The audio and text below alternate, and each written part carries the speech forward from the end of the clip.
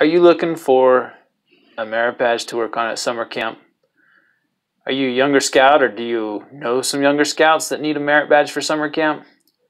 Well, let me introduce you to the Nature Merit Badge. Now, the Nature Merit Badge only has 4 requirements, so it's fairly simple, and it's offered at practically every summer camp. So, let's take a look at those requirements. Requirement number 1. Name 3 ways in which plants are important to animals. Name a plant that is important to animals that is protected in your state or region, and explain why it is at risk. So requirement number 2 states, name 3 ways in which animals are important to plants. Name an animal that is protected in your state or region, and explain why it is at risk. Number 3, explain the term food chain. Give an example of a 4-step land food chain and a 4-step water food chain. Now, requirement number 4, this is the big one. Requirement number 4 has 8 areas, and you are supposed to pick 5 of those 8 areas and complete all the requirements in each of those 5 areas. There's only, I believe, 2 in each. So it's not too hard, it just looks intimidating. But let's take a look at them. Birds. Number 1, in the field, identify 8 species of birds. Number 2, make and set out a birdhouse or a feeding station or a bird bath. List what birds used it during the period of 1 month. Mammals. Number 1, in the field, identify 3 species of wild mammals. Number 2, make plaster casts of the tracks of a wild mammal. Reptiles and amphibians.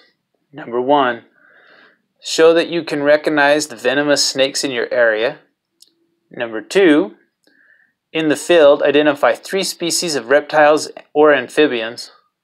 And number 3, recognize 1 species of toad or frog by voice, or identify 1 reptile or amphibian by eggs, den, burrow, or other signs. Insects and spiders. Number 1, collect and identify, either in the field or through photographs, 10 species of insects or spiders.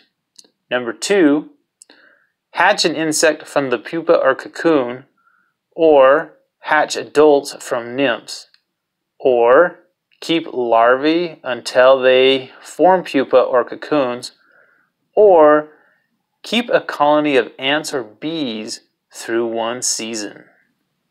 Fish, my favorite. Number 1, identify 2 species of fish native to your area, and 2, collect 4 kinds of animal food eaten by fish in the wild.